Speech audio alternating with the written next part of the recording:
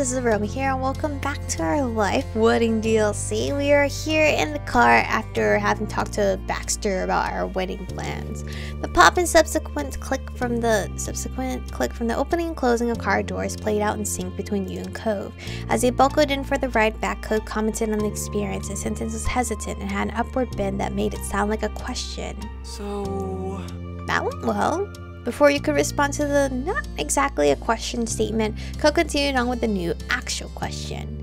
I mean, we got Baxter Ward as our planner somehow, but he seems good at what he does, right? He put his hands on the wheel and peeked at you through the reflection in the overhead mirror. Right, Baxter will do wonderfully. I just hope he doesn't suggest a monochrome color scheme, he joked. He's absolutely the guy for the job. I don't know. As long as he's grown out of hitting on both of us, it should be fine, he teased. You didn't have an answer for him? He's absolutely the guy for the job. You're right. Cove had pulled out of the parking lot as he spoke. The wheels rumbled easily down the newly developed city streets of the area. But that was the end of Cove's attempt at conversation making. He went entirely quiet. The pensive look on his face didn't allow you to relax into a normal, comfortable silence. Cove? What's up? His boot easily lifted back up at the sound of his name.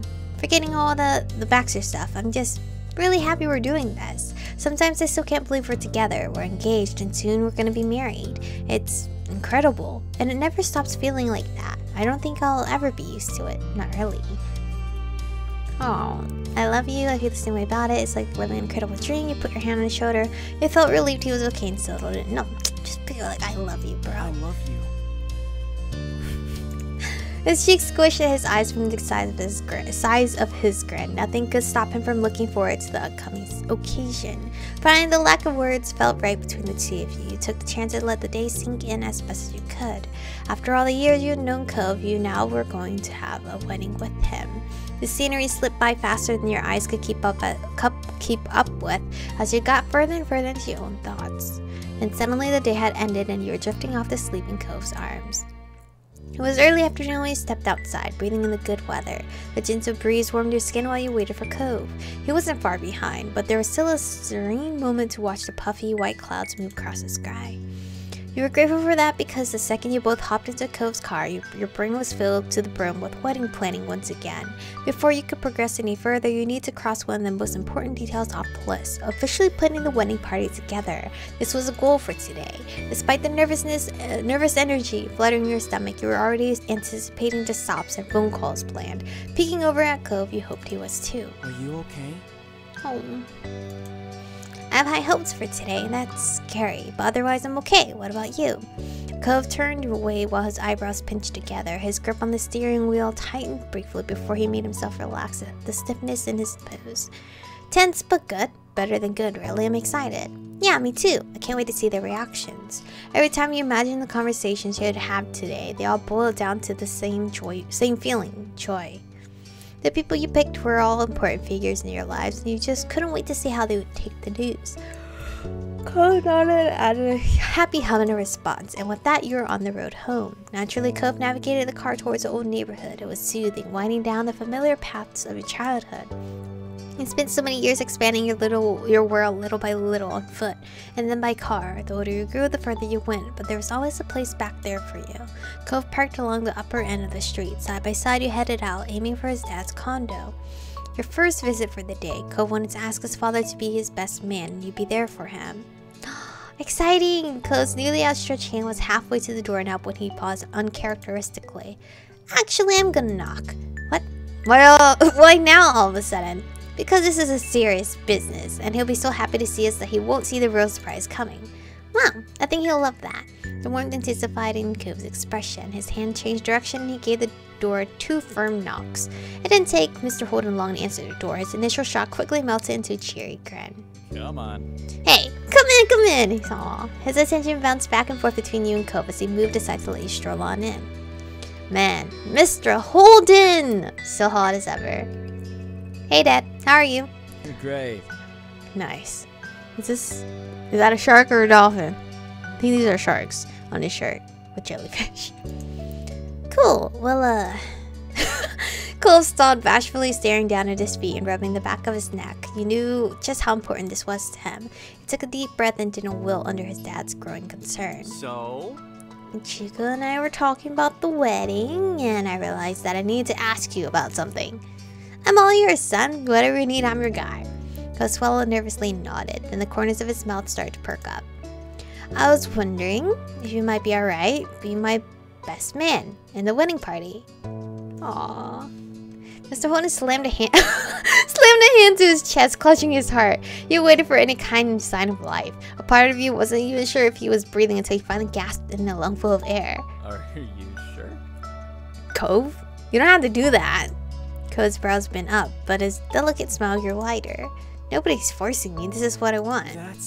Dad, you've always supported me, through the good and the bad. For my whole life, you've taken care of me. His expression was earnest as he stepped forward. His chest swelled with pride, listening to Cove's honest plea. Why would I want somebody else to be my best man?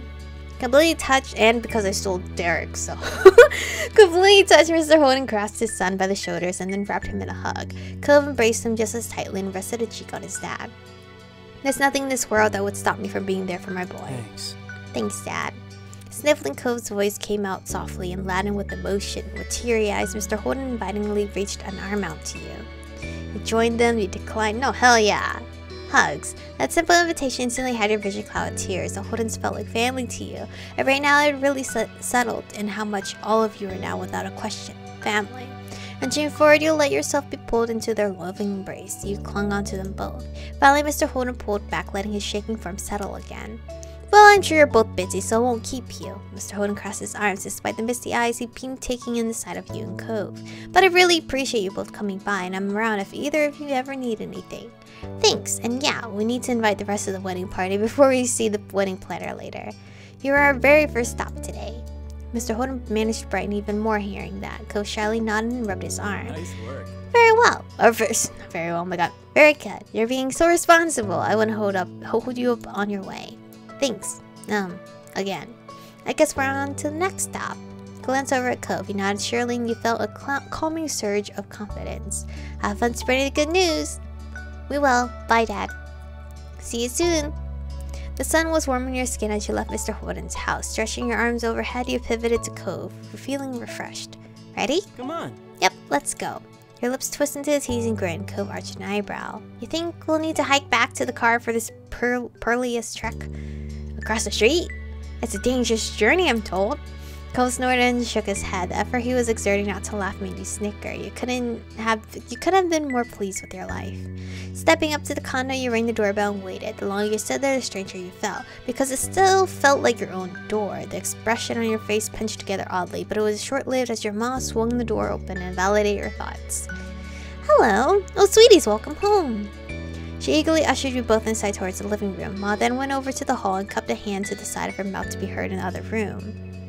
Pam, come see our guest.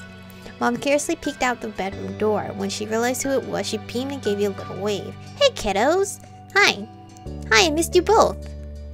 Aw, my moms, they're getting old. Your mom's expression softened. Mom joined you all in the living room, standing alongside Mom. How are you? What can we do for you today? We've been working on some wedding preparations and we were hoping to include you in that. Oh. I wonder what that could mean. Mom raised an amused eyebrow and then turned to Mom. Shyly, Cove glanced at you, wordlessly asking for you to take the lead here. Mom and Mom, would either of you want to be part of our wedding? Cove and I were hoping that Mom would be a bridesmaid and Mom would also be a bridesmaid for me. Of course. Mom excitedly looked from you to Mom and then back again. She was thrilled.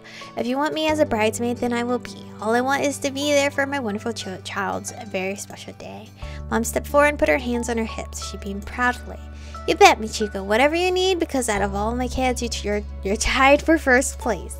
You shook your head, maintaining eye contact and pressing your lips together a fine line that only sent your mom into louder giggles, amused with her own joke. Teasing aside, Michiko, you've made me very happy.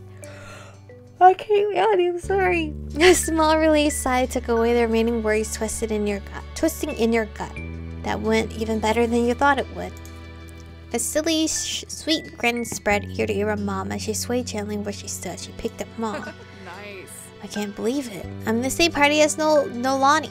That's so exciting. Mm-hmm. Oh, Hello, miss. It's so nice to see you here. How long have you been at this lovely party? Mom placed a hand over her heart as she spoke. They both had pink cheeks from laughter, pretending they're hanging out together at an actual event. Everything was so much sweeter knowing that your moms were thoroughly enjoying this. Spying on Cove out of the corner of your eye, you caught the fondness he exuded watching you return. You seemed just as pleased with your mom's reactions. Okay, well, we'll let the two of you go about the rest of your planning. Thank you so much for surprising us with this. Mom brushed back her hair, observing you both affectionately. Mom nodded in agreement. You've got a lot to do, but I'm sure you'll be able to hack it. Hack it? Raising an eyebrow, you put your hands on your hips. Cove grinned, already amused with where your train of thought was going. We're gonna knock it out of the park with flying colors. We're gonna put together the best wedding anyone has ever seen. You know what, Michiko? I believe you. You're always amazing. Thanks! We'll be back around soon, I'm sure. Yeah. We appreciate it so much. Tipsy Cove's ears were red, but he did his best to be unruffled under your mom's stares. He nodded with a warm smile. Bye. Goodbye. See you around. After that, your moms walked you to the door. You and Co stepped out into the neighborhood, ready to tackle the next task on your to-do list. With one last glance around the neighborhood, you suddenly said goodbye. There was so much more to do today that would require hitting the road again. Humming to yourself, you watch Cove bring the car towards the city. Your next visit will be to meet with Terry and Miranda in their neck of the woods. You couldn't wait. You did tell them in advance that the wedding planning was bringing you and Cove out that way, so your friends were expecting you today. But as far as you knew, they didn't have any idea what you were preparing to ask. Pulling into the parking lot along the street, Cove was in high spirits. He eagerly hopped out of the car and you caught up to him with light steps. You weren't that far away from the car when you heard familiar friendly shouts nearby. You spotted Terry and Miranda running along the brick path to meet you and Cove halfway. Hey, buddies. Oh, they all look like such a gang. It's so good to see you. Randy, Terry. You darted over in their direction, chuckling. It was Cove's turn to hurry back to your side. He gave your friends a wide wave when he caught up. I missed you two. Hey, thanks for coming down. Michi's gonna have something to talk to you about, and it's really nice to be able to do it in person. Neither of them dared to interrupt, but Terry and Miranda did share a silent look. They both seemed eager to know the details. Look at her, like, facial expression here. Terry, could you be a groomsman at my wedding party? Finally. Yes, I made the cut. He threw a satisfied fist in the air. Terry's grin stretched ear to ear. Does that mean you accept? You laugh. Don't act too surprised now. I think that's a good sign. I think I'll probably laugh. You're generally relieved by Terry's reaction. Having second thoughts already? No. Good. I'm a groomsman and you can't take it back. It's set in stone. I mean... We could take it back. No. Cove snickered, leaning towards you. And then Cove's attention moved to Randy. You watched her eagerly in anticipation. Miranda, it'd be great if you would be a groomswoman at my party. Her eyes darted from Cove to you, to Terry, and then back to Cove again, before she believed that this was all actually happening. Yeah, I accept. Thank you so much. That would be wonderful. Terry cheered again, pulling Miranda in for a one-armed side hug. Cove put a hand to his chest and let out a small sigh of relief. Go Team Cove! Yeah. Team Cove forever. Hey! Michiko's party's just as good. I'm marrying Michiko, remember? We like her. Go Team Cove! Go Team Michiko. I think we're all one big team. My party is 1,000 times better than Cove's. Oh no, putting them together in the same party was a mistake. You shook your head at their antics. Let's just be playful and say Go Team Cove. You cheerily move your hand like you were waving a flag. That got a hearty laugh out of both Terry and Miranda. Team Michiko and Cove's wedding forever. Terry put his hands on his hips and nodded sagely. Agreed. That's the truth, Randy. Seriously, thanks for this. Yep. It's super nice to include us in the wedding parties. Of course. We couldn't imagine the wedding any other way. That would be weird if we didn't invite both of them. Thanks for meeting up with us today. It's nothing, but you'll probably have to get going now, huh? Yeah, we have a meeting with the wedding planner pretty soon. The back smacks. With a curt shake of the head, Cove rolled his eyes, completely unamused. Miranda's brow furrowed. Wait, I thought you were joking when you mentioned that. Is he really planning your wedding? He is. Wow. No, wow. Preposterous. I remember when we were all here watching free range fireworks, and now you two are getting married, and Baxter's the one planning it. Preposterous. It's definitely something, but that's what we're doing, and we're gonna go do it now. Cove awkwardly rubbed his arm, understanding. Terry gave a thumbs up. Safe travels. Bye, have fun. Next time you see us, we'll have more wedding planning, so be ready. Bye. Terry and Miranda remained on the walkway while you and Cove returned to the car. When you were alone again, you spoke up. That was good. Yeah. He wasn't facing you, but you could still admire the happy curve of his lips. It was nice to visit with your friends for a little while. And it was even better to have another thing set for the big day. With a determined stare, Cove pulled his phone out and plugged Baxter's office into the GPS map. Once it was all set, he put the car in drive and you both were on your way once more. While Cove drove, you pulled your phone out and scrolled through your contact list. The rest of this task would have to be done long distance, so you turned the speaker up and made the call.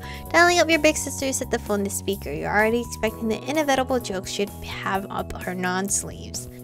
Hello, Michiko. What do you need to inform me of? How do you do, Liz? Oh, hi, Cove. This is gonna be good.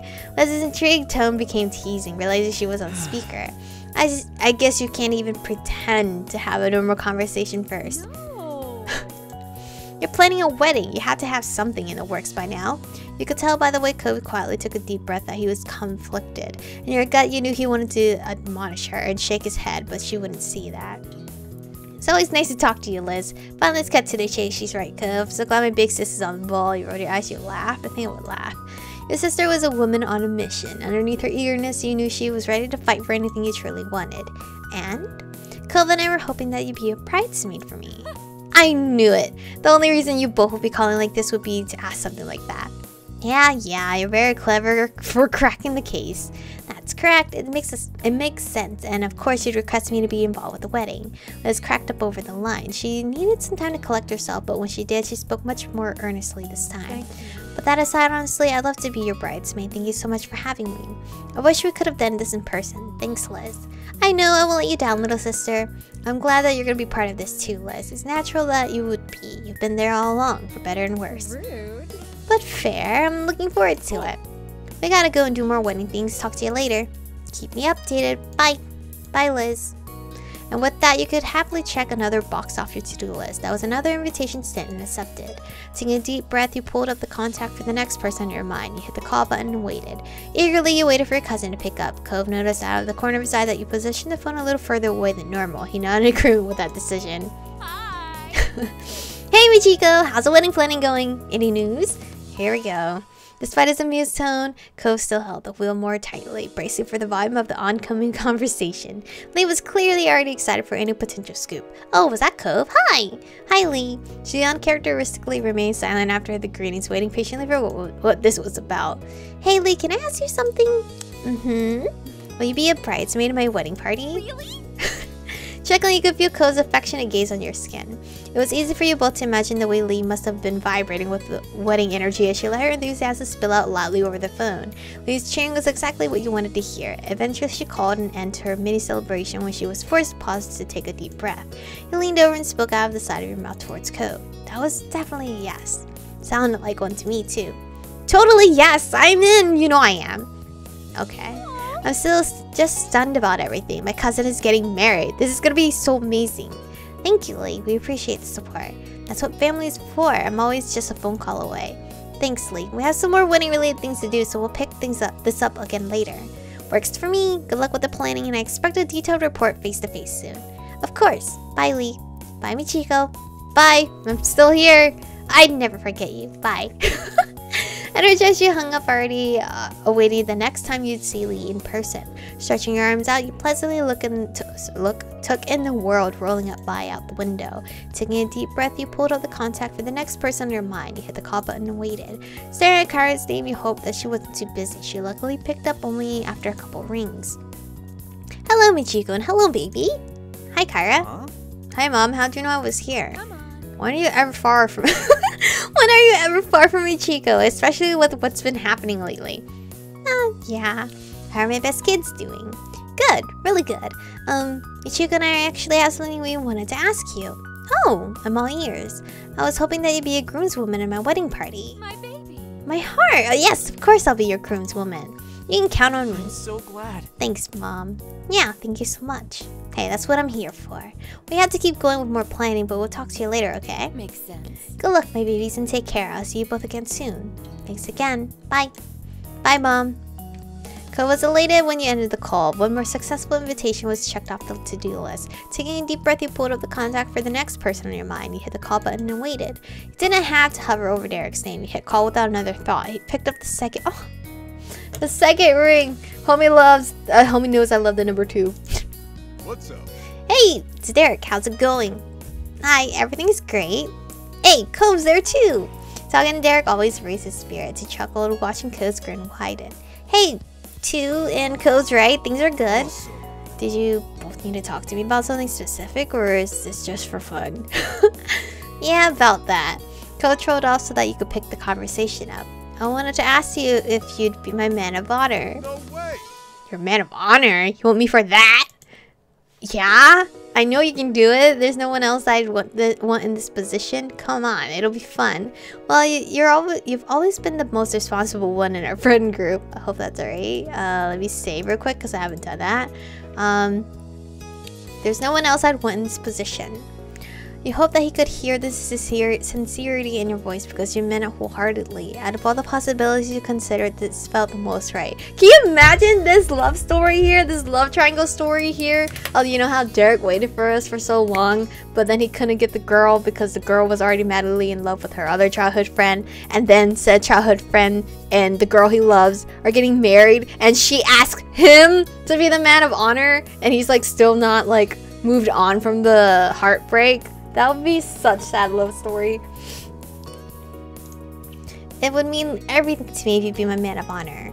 There was still silence on Derek's end, and you couldn't help but give Cove a look. But then there was a clear inhale, and you realized the stun of your question must have worn off. Hell yeah! Of course I'll do it, absolutely. Leave it to me. If you want to rely on me for this, then I will be the greatest man of honor you'll ever have. And that's a fact, since it's not like you'll be getting married again. I'm the only man of honor. Cove huffed a tiny laugh at that. Yeah, I hope this is the only time Ichiko will get married to somebody, unless it's me again for a second wedding. You could hear Derek snickering again over the line, but he soon settled down. Your cheeks were starting to hurt from smiling so much. Seriously, congrats again, you two. It means a lot to me that I'll get to be there with you through this. Thanks for being there, Derek. I don't think we can thank you enough for all this. You were pretty sure that you had knocked him speechless. All you could hear over the line were some sniffles. You both felt fortunate to have such a good friend, Derek. Cove glanced at you with eyes full of affection before moving things along. So that's what we were calling about, and now there's even more wedding planning to get to. Well, I won't keep you. I'm glad you called. See you later. Yeah, you will. Bye. Bye, Derek. Bye. Leaning back in a chair, you finally put your phone away and slid your attention towards Cove with an easy smile. The high excitement was fading, leaving comfortable tiredness in its place, but you wouldn't trade the joy and support you got today for anything. Cove gave a little cheer over your mutual success. Yeah. We did it! We have wedding parties! Cove didn't take his focus off of the road, but you could hear every bit of relief in his voice. The corner of his mouth curved. I mean, I guess it's not exactly surprising that things went fine, but it's hard to act casual about any of this. I know how you feel. It matters as much to me too. I can't believe it's happening. It's okay to lighten up, you know? Well, you wouldn't be Cove. You weren't panicking, just a little. You put a reassuring hand on his shoulder. Put a hand. Because my girl has been talking non-stop right now.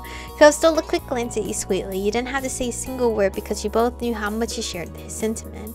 This was a big and exciting deal, and you couldn't be happier to have Cove to share this with. The tension in his body slipped away under your touch. Okay, let's hurry to Baxter's office. There's a whole rest of a wedding to plan for. Right. And this is where I'm stopping for today's episode because I'm feeling my throat hurt. And I feel like it's a good segment of just us inviting everyone to our parties. I'm really hoping Jeremy's going to be at our wedding because I want to see him again. But thank you guys for watching today's episode. Stay beautiful and I will see you guys in the next one.